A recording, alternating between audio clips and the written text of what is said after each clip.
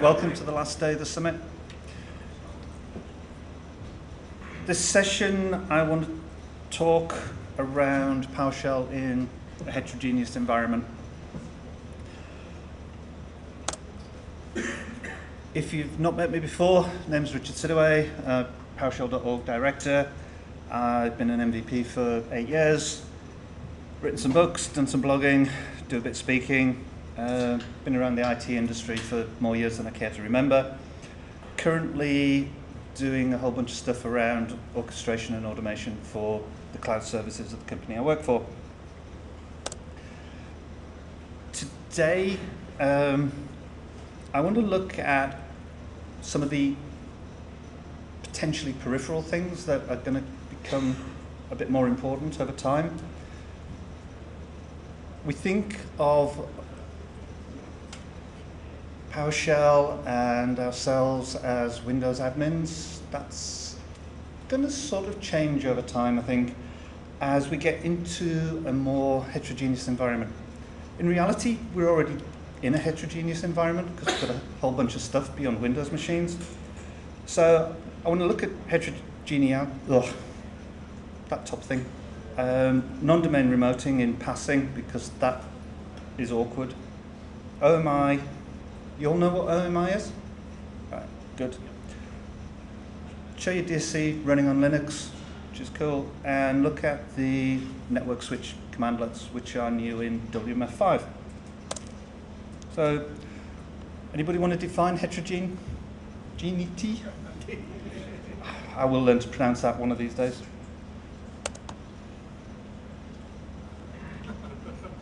That literally is what it is.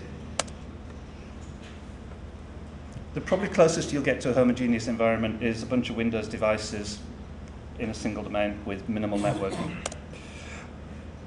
There are a lot of examples in the environment. So we've got Linux, Unix machines, we've got network switches, and we've got a whole bunch of non-Microsoft products that PowerShell enabled. So the sort of simple side of this, things like NetApp, VMware, Citrix, Dell, they all have PowerShell commandlets, or they've got SIM OMI classes that exist and enable you to manage it.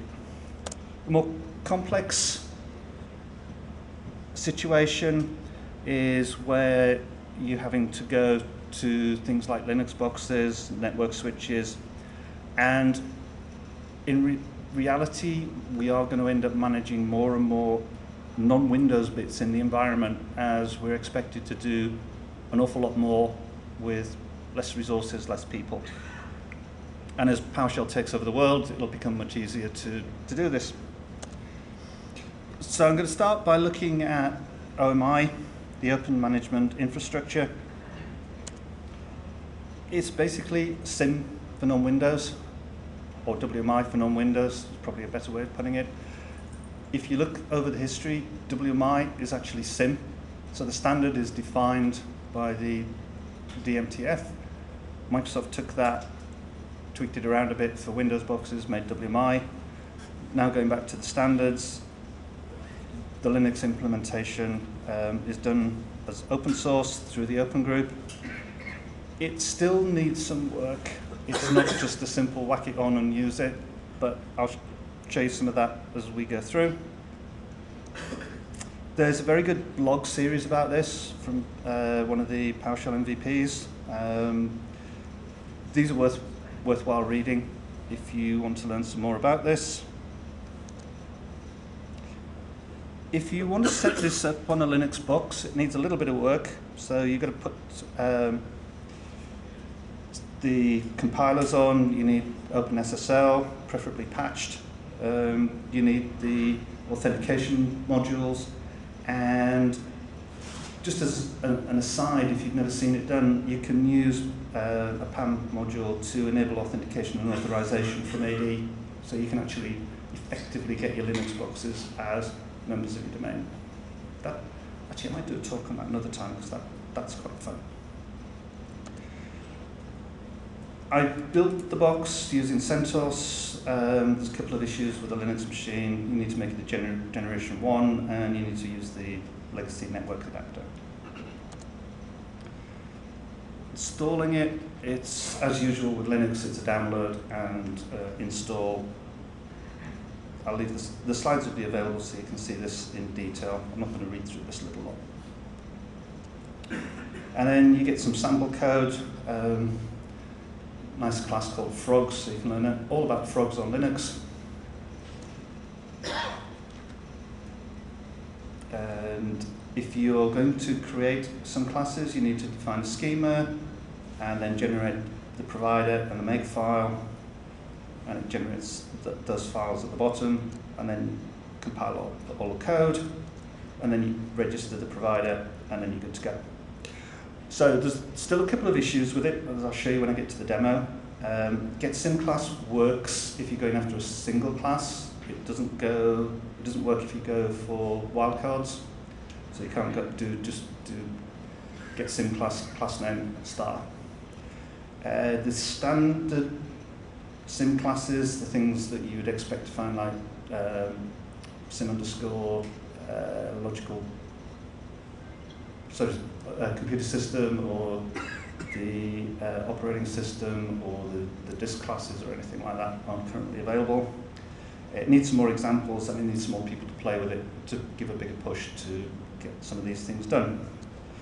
So let's have a look at this thing in action. Somebody said in Amsterdam, this is a PowerShell summit, not a PowerPoint summit.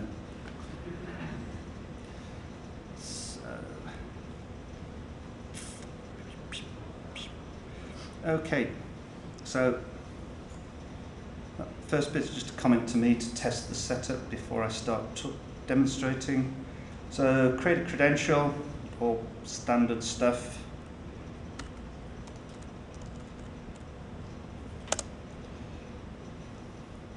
Set the options for the sim session. You've all seen new sim session option before?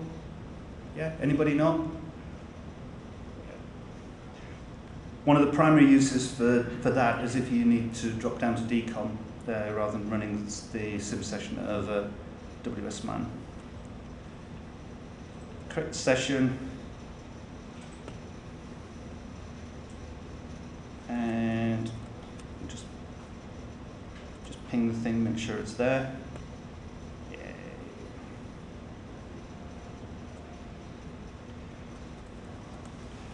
Okay, let's have a look at test WSMan against the WSMan implementation on the Linux box.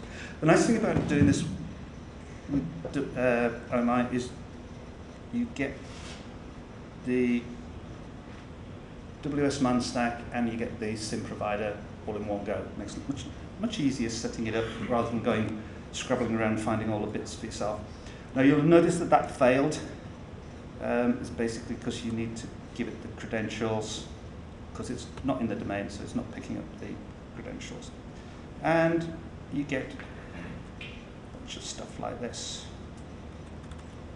Look familiar using test WSMan? It's not quite the same, but it's pretty close. Just drop down and... How long would you say it took you to get OMI up and running on a Linux box? The first time I did it, weeks. The second time I did it, from creating the VM to having it up and running and it been responsive, the VM build, the install time plus less than an hour.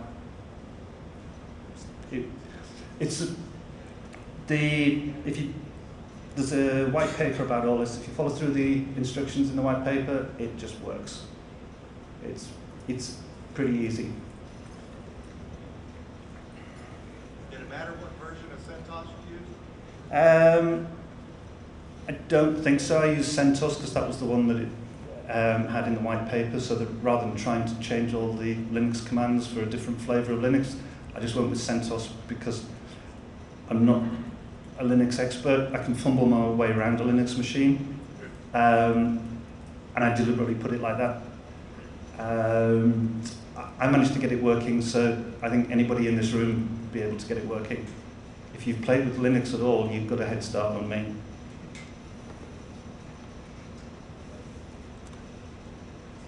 And if we compare this with TestWSMan against the local machine, you can see it's similar sorts of information.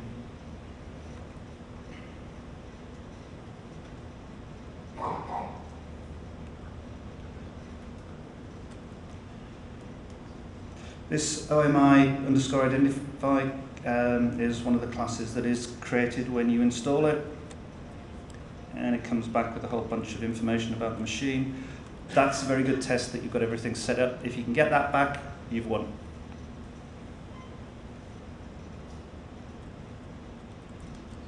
And it's time to meet the frogs.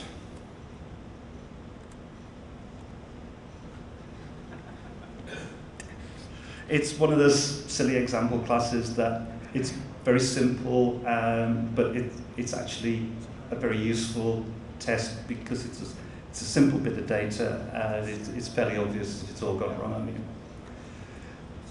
what's important is not so much the data that's coming back at this point, is the way it looks. If you've done get member on something returned by getSim instance before, that's all going to look very familiar.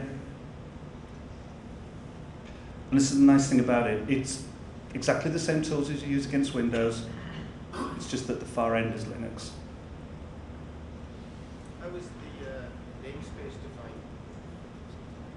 defined? Roots in v2, just the same as Windows. What was the question? How is the namespace defined? It's just roots in v2, the same as Windows.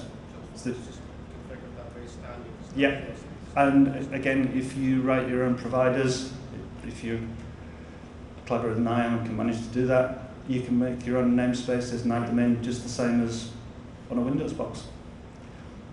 Sim is an industry standard, and it works in that manner. It works in the same way as you'd expect it to do on a standard Windows box.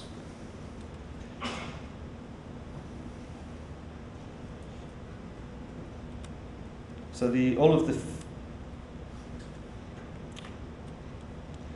filtering type stuff that you can do with standard sim all works the same. If you're worried about case because it's a Linux box, it doesn't matter. So it doesn't matter whether you're looking for Fred with a capital F or a little f. All of your PowerShell standard techniques work, because by the time you've got the data back to this box, PowerShell doesn't really care where it came from. It's an object, and it's just going to work with it exactly the same. Please don't use that sort of construct when you're doing sim properly.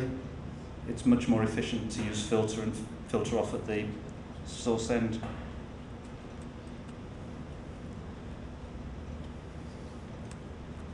You can select as you would expect. Right, time for something a little bit more useful. There's, where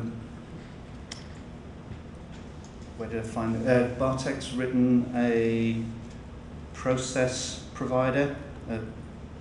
So it's the equivalent of, or partial equivalent of Win32 process class.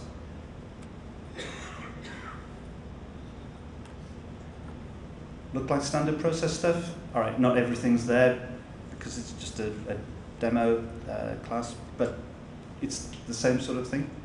How did you discover the class name? What was the question? How did you discover the class name? I happened to work it out from reading the code. That's one of the issues. The current implementation doesn't accept wildcards when you use getSim class. I'll show you that in a minute when I do another demo. It just goes there. Do not want to play. That, I think, is something that's in the pipeline to be fixed. At that point, you can do it exactly the same as you can with a Windows box, and you just use getSim class and search through it as you would normally. At that point, we're laughing. You'll have noticed that I'm using all of the sim commandlets. Don't try and use get WMI object in this way because the Linux box doesn't want to know about decom, and it'll just go, nah, does not compute. So what was I doing there? That was it.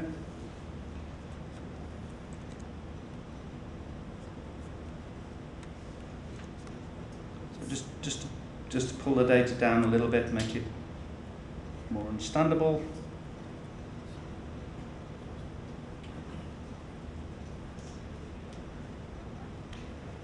Man, that's got a lot of processes.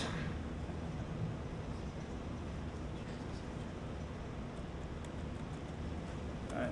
So you've got the name, you've got the process ID, and you've got the parent ID in this. And of course you can pull individual processes back. This OMI server, this is the sim server running on the Linux box.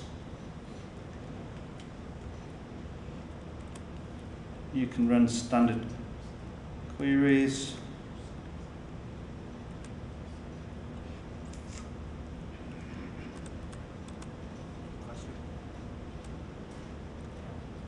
So how does it track the different running states of different services on Xbox? Because sometimes they're very limited, sometimes they have a lot more. What was the question? How do you track the different run states of the processes on the Linux box? You have to write that into the provider. This isn't out of the box. This is something that somebody's actually written to do this. One of, as I mentioned later, one of the things that this actually needs to make it really, really useful for us is the sort of standard process service. The classes that you would expect to find on a Windows box, get them ported and get them working. It might need a community effort, it might need somebody to sit down and do it, but that's what we really need to make this really useful. Yes, sir? Have you seen any kind of provider library for it? Is there any provider libraries for it? I've not seen any to date. I have been searching diligently, hoping that somebody would do it because it makes the demo much more interesting. Because you can only go so far with frogs, but I haven't seen anything yet. I think there was a question over here. Yeah. So you piqued my curiosity on the whole notion of OMI and how it's interoperating with Linux, Yeah. right? Where Linux is really, really important for case. Is there something in the OMI standard that deals with the case sensitivity of the actual files? It's going to have to be within the OMI sim server. Oh, sorry, the question was regarding the. Thank you, Lee. The question was regarding the case sensitivity of Linux and how that's dealt with. So you saw from the example I was giving you earlier, I was doing a filter and the case didn't actually matter. I'm assuming, and I know assumptions can come and bite you, but my assumption is that that's handled in the sim server that OMI sets up. And it's the only place that I can think of that actually does it, because at the client end, it's not going to know about what case it should be, so the only place that it can be done is actually on the Linux box. Thank you. That is a guess, but a sort of logical guess. Yeah.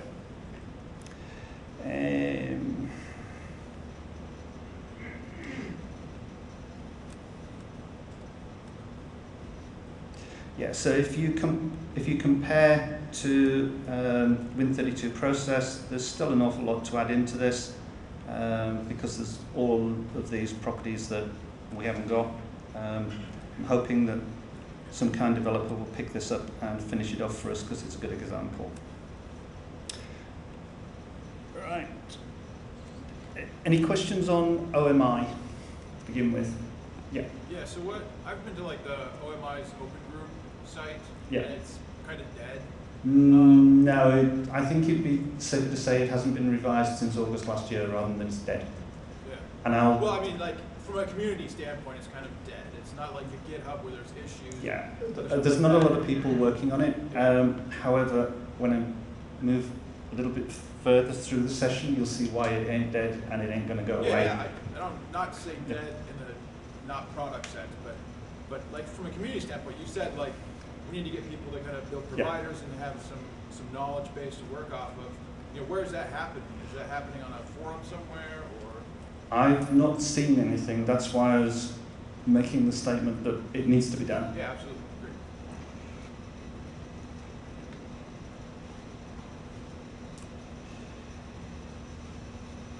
One thing that you will find is OMI is actually available in your production use. There's at least 2 sets of network switches have it installed and available for you to play with. Cisco and Arista have both got it installed. When I was setting this talk up, I asked my boss if I could demonstrate over the web against our core switches. His face was a picture. The polite version of his answer was no.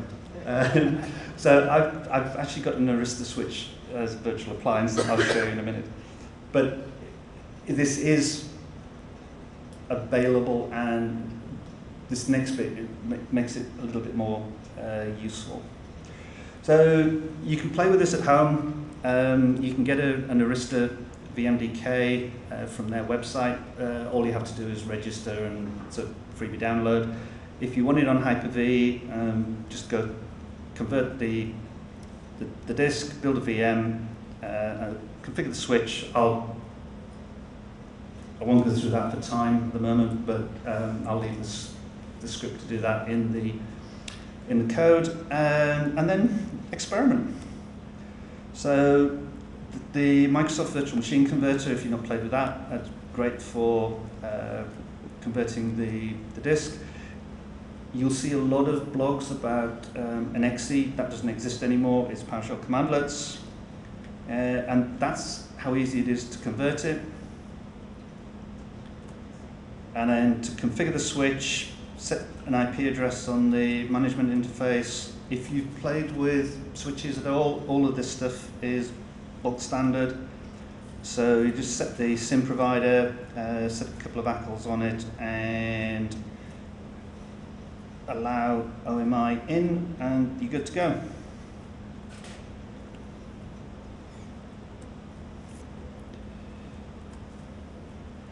So we'll have our very secure password. We'll set a few bits for the session. So computer name, because it's effectively an appliance, access it over the IP address, set the usual things in the session option. Normally you'd stick a certificate on this and do it properly, but for demo purposes it's a lot easier just to skip all the checks. Do not do this at home. Or better still, do not do this where your boss can see what you're doing. We'll create a new session to that switch. And this is the bit I was saying about get sim class. If you try to use a wildcard, it goes. I tried to be clever and use the WQL wildcard, which is %sign. Yeah, doesn't want to play with that either. So taking a wild guess, sim has an Ethernet port class. That's there. That's standard sim class. Digging around in the Arista documentation, they've done exactly what Microsoft did with WMI, and they've cloned the class to give you their own one.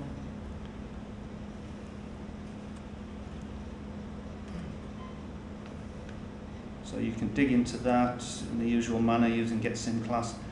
I love this commandlet. It's so great for taking sim classes apart. So you can see the properties.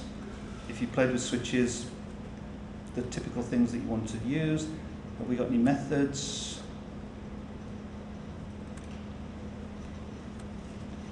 Yep. So you can reset it, enable the device, save the properties, blah, blah, blah, etc., etc.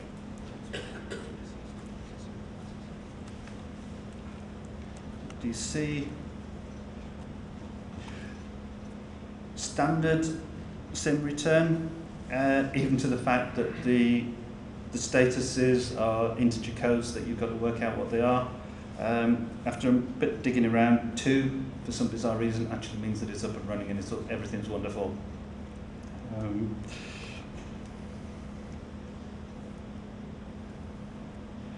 But if you're running WMF5, this gets even easier because there's a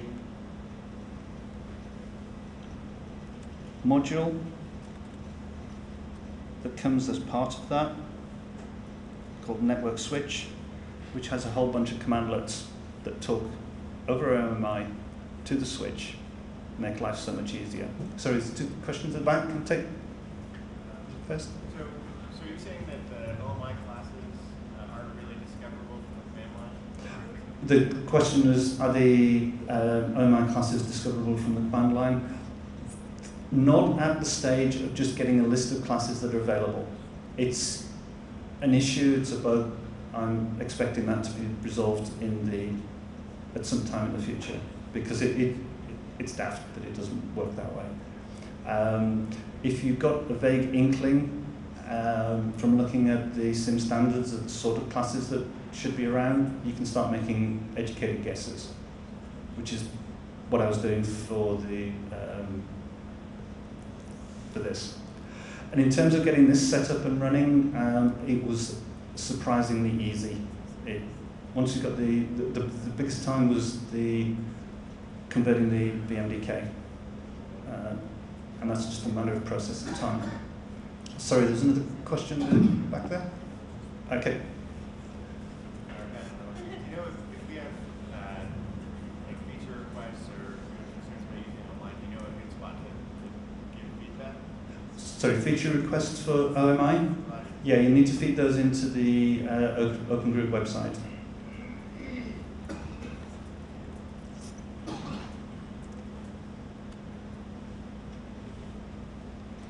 So these commandlets all work over sim, same as you've seen. If you don't like sim or you're not comfortable with it, the way things are going, you need to become so. So you can dig into the features a little bit more, and you can see that what you're actually getting back is sim objects, and we'll, where was I?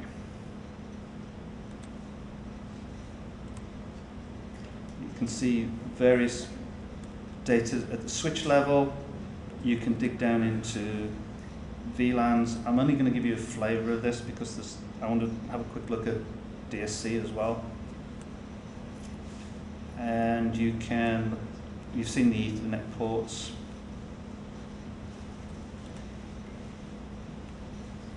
You can work with individual ports, you can work on individual things, so you can see the port. Let's just cut that data down so it makes it a little bit easier to read. So the management port is the one we're working over, the others would be your actual working ports, so you can easily disable things. Your network guys are going to love this.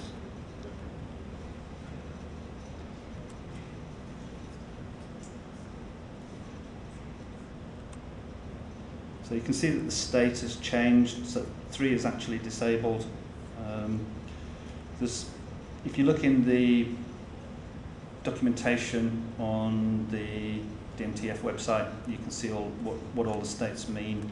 If you're doing this for production level scripts, you'd write a little routine to actually select off the state and convert it to something more readable. We'll re-enable it just so we remember where we are. And quick. No, it's gone in, it's enabled. Sometimes you'll see that come up as a 10, which means that it's just in the process of coming up. And then finally, you can save the switch configuration. That's actually saved on the switch, it doesn't save it locally. So we've got OMI. It means we can manage Linux boxes, or we will be able to manage Linux boxes when we get the classes we need. We can manage network switches. We're starting to take over everything from PowerShell. Good start, let's keep it going. The last bit that I want to see just stretches that even further. So DSC on Linux. Sorry. How does this work with my, I don't know, 4 or 5-year-old Cisco switches? You'll have to check on the, how does this work with my 4 or 5-year-old Cisco switch? You have to see whether, from Cisco, whether OMI is actually enabled on it. My suspicion is that at that age it may not be. I think it's the last 18 months or so, 2 years that this has been coming in. Probably depends on if you're on the iOS or NX OS. The Yeah. Nexus operating system. Yeah. I think. Yeah, could be. Not Yeah, so this gentleman said it depends on your iOS or, so what was the other one? NX? Well, they have Nexus OS and they have the old. Yeah, so it's more likely to be the Nexus OS. So DSC on Linux is currently a CTP download, currently open source. I'm using the word currently, that doesn't mean that I know it's going to change, I'm just stating exactly how it is at the moment. And the current implementation is push mode only. Do we know if there's a new version of this in the pipeline? I don't know. No. Yes. I will be talking a very little bit about DSC on Linux in my talk again today. Thank you. There are So- new things in the pipeline. Right, so watch this space. You'll hear it first here, later this afternoon. So you've got a bunch of current resources. They're all labeled NX whatever. So file, script, user group, service. And given the way Linux works, the fact that you can actually manipulate files gets you an awful long way in reality. The top line is why I started with the OMI, because DSC sits in top of OMI. If for no other reason than you want to use DSC on Linux, it's worth getting your head around OMI and experimenting with it. You need to install the Python and implementation and the Python dev tools. Last September in Amsterdam, Jeffrey Snover said that eventually you'll be able to write resources in Python. Whether that is still in the pipeline or not, we'll eventually hear. Download the Linux component from GitHub, unpack it, build it, install it. It's straightforward, it works. Once you've got OMI up, that's the major hurdle. If you've tested that and you know that's working, the DSC bits are nice and easy. There's a couple of URLs there, talk you through it. So it needs WMF5 at the client end, or your DSC server end, and the resources oddly install in the Windows PowerShell modules, not in the standard DSC resource. That one's probably the major gotcha.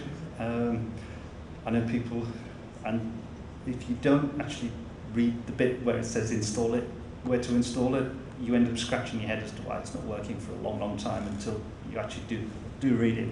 So remember that bit if nothing else. And it's time to try this out. So, that.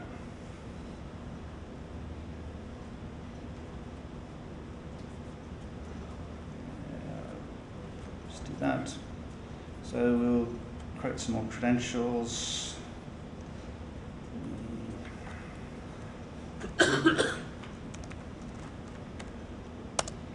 This is credentials against the Linux box.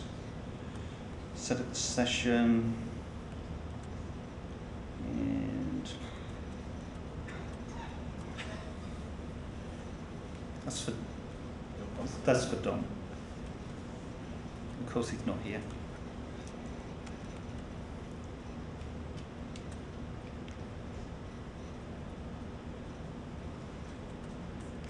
So I've been playing around with this, so it knows that there's a configuration for this Linux box. It's currently absent, but it's working in exactly the same way as Windows box works. So create a configuration. Let me just flip to this.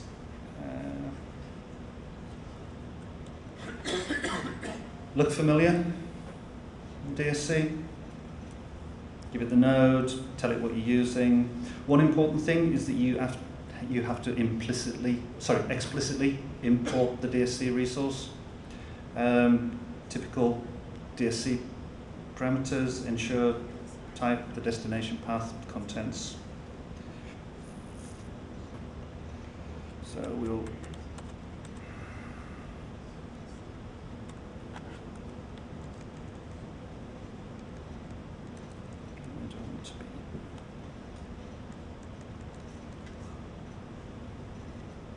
these bits at the bottom with the modify them off, these are because I'm running this on WMF5 and the current DSC for Linux bits is sort of WMF4 prior to the patch, so you need to rip a few things out of the MOF file to allow it to work. I'm presuming that by the time all this is released, all of these will be sorted.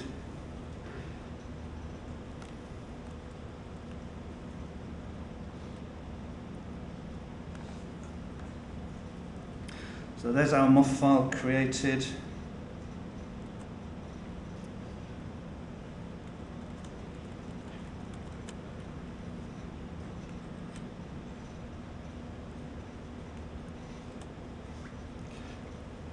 Standard looking MOF file, DSC MOF file. Nothing in there that is really untoward.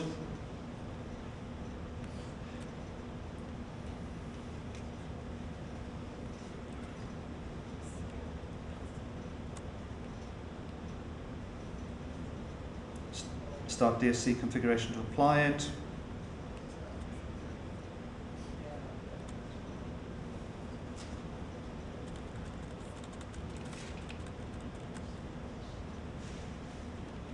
You can test it,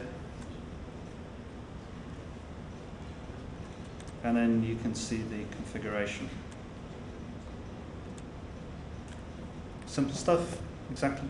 And just to prove that it's not actually just smoke and mirrors, there's the file. It works.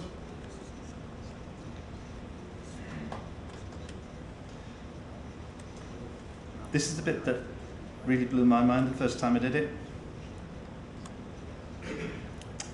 Just the thought of what I was doing. So I'm going to run a config against a Windows box and a Linux box simultaneously. Do the same thing to both. And again, it's just a trivial one, creating a file, but just to show you that it does all work.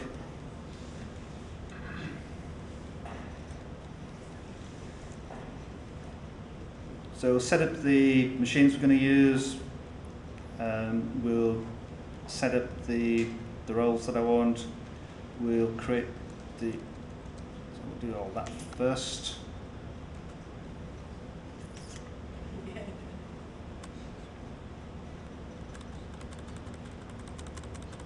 We'll create the sim sessions.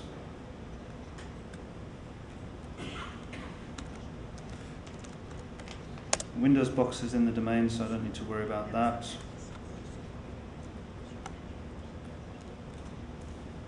Got our sim session. We'll create one to the Windows box. The reason I'm creating them in 2 steps is that I'm not using I don't need the options on this one. And then we'll look at the configuration. So again, you have to import the resource, you set up the file configuration.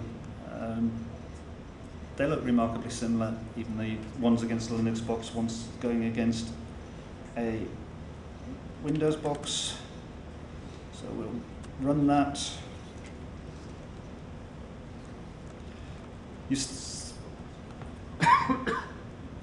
excuse me, you've seen Steve talk about the using the roles and the doing configurations in this manner. If you haven't, go and bend his ear because he can explain it an awful lot better than I can. And oh yeah, don't forget the configuration data. I was testing this and it wasn't working, and I was, why on earth is this not working? Modify them off, and we good. Hey, just for grins, can you make the file name camel case and split it up? On which one? Whatever file you wrote to that Linux box? So you want to see the file name as camel case? See if it'll do it. If this breaks, we will have words later. So the question was, can we make the file name camel case? Not that one. But I suppose you'd like to see it on both of them. So this one, yeah? Yeah. So camel case.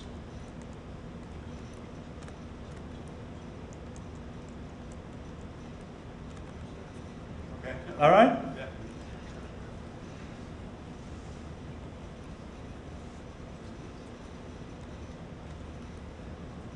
We know it's going to work on the Windows, but we'll just chuck that in for fun. So try this again.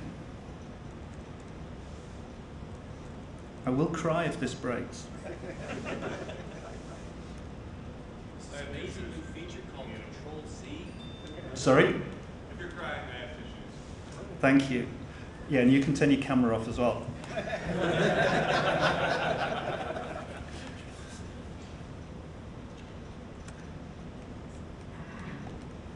Right. That seems to have worked.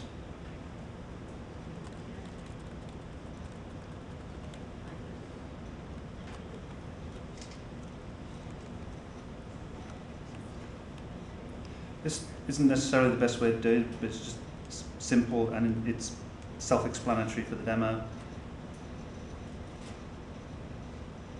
Yeah.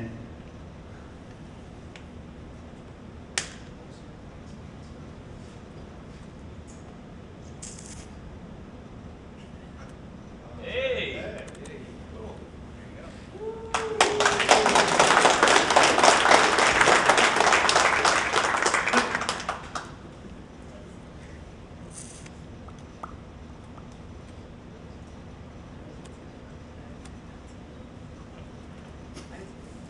Yeah, we managed. Yeah, we managed to break the Windows one, but the Linux one worked. We won't tell anybody. Yeah. I'll have a look at that.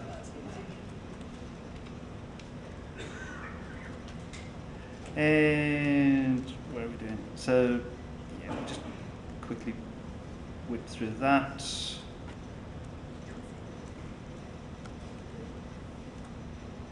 Yeah, all right. So, bottom line, within the scope of what you can do and in terms of the resources available, DSC for Linux works.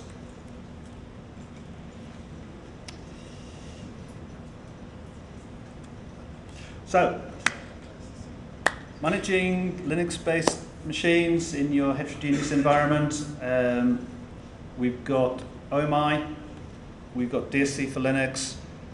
They start to become treatable and manageable in exactly the same way as you're managing your Windows boxes. What do we need? We need the standard sim classes, preferably in a manner that's easy to build and get onto the Linux machines. A little bit about the location of the DSC resources. Now that's an old bit because the DSC resource kit is now on GitHub, but it needs to be all together so it's easy to find. And we probably need some more DSC resources, so community effort. You the guys, you are the community. I expect to see the stuff up there next week. Thank you very much. If you need to contact me, it's my blog, available through PowerShell.org, either of those emails. I'm on Twitter, I just don't use it. I think I'm the only person in the world that has 4 times the number of followers than the tweets I've ever issued. Don't know why. And please fill in your evals, not just for this session, but for all the sessions you've seen. They are very, very useful to us in helping us decide the sorts of topics that you guys want to see. This is your summit. This is the community summit. We only facilitate it and make it happen. It's the topics that you want to see that are important, not the ones that we decide. The sessions will be recorded and put up on YouTube. If you've been watching that, they've been going up all through the last couple of days, through the hard work that Don's been. He deserves a round of applause for sitting and doing them all.